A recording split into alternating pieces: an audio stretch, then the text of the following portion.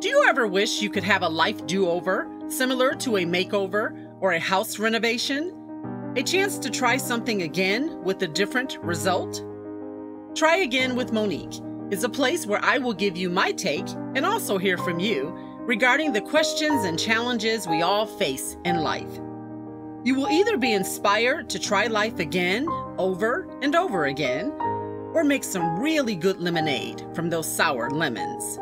Either way, I got you. If at first you don't succeed, try again with Monique. Success. It's defined as the accomplishment of an aim or purpose. Its synonyms are achievement, accomplishment, victory, attainment, glory, feat, masterstroke, acquisition, acquirement, and win. But what does it mean to you personally? How do you define success? If your life was a book, I wonder which chapters or pages would you mark and say were successful moments. I also wonder, where would you mark moments of what you consider failure? Many say failure or defeat is the opposite of success. I say failure is part of success because I believe success is directly connected to purpose. Purpose to me is your unique calling or contribution to the world. It's doing or being what only you can do or be. Purpose is why you were born and why you are here on planet Earth.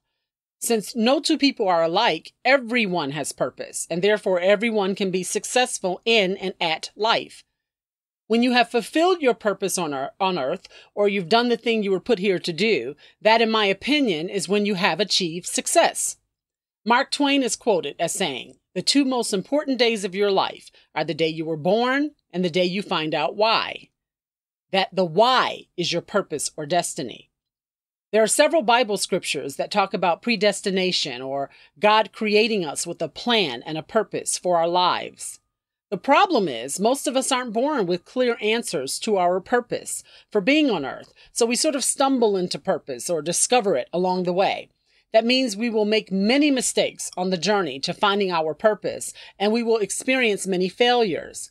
Thus, failure is part of, not the opposite, of success. The social media and entertainment culture will have you thinking that success is perfection. It's having all of your T's crossed and your I's dotted. It's a filtered image. It's an edited life.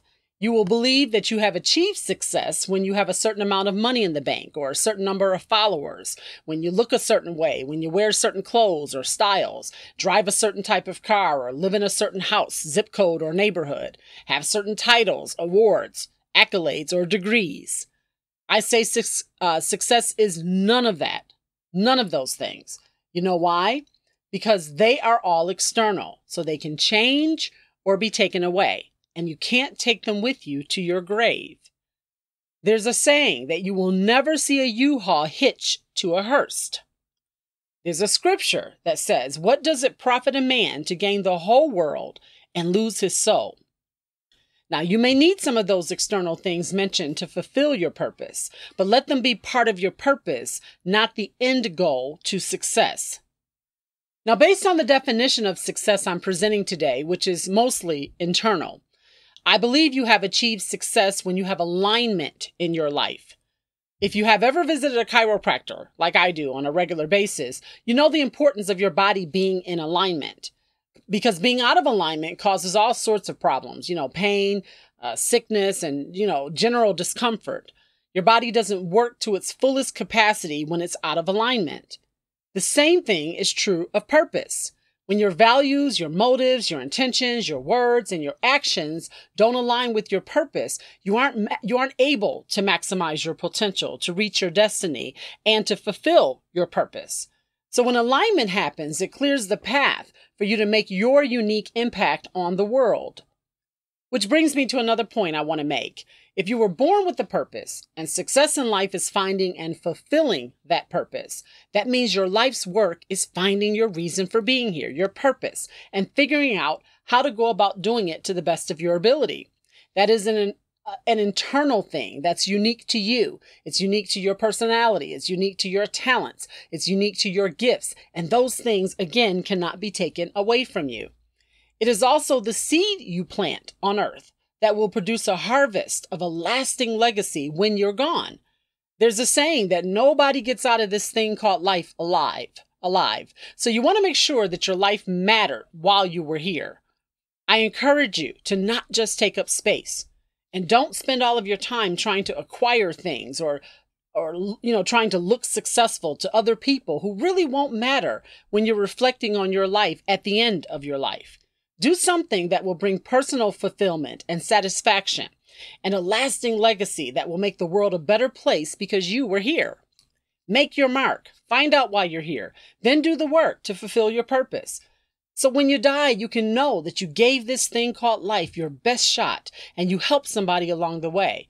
You didn't just acquire things and attention and accolades. You actually made a difference, a lasting difference. I'm thinking of the lyrics to Prince's song, Let's Go Crazy. And it is, "Dearly beloved, we are gathered here today to get through this thing called life." I say enjoy your life, but remember you were given life because you have a purpose. Fulfill that thing you were put here to do, and you will have achieved a type of success that will leave an imprint far beyond your lifetime.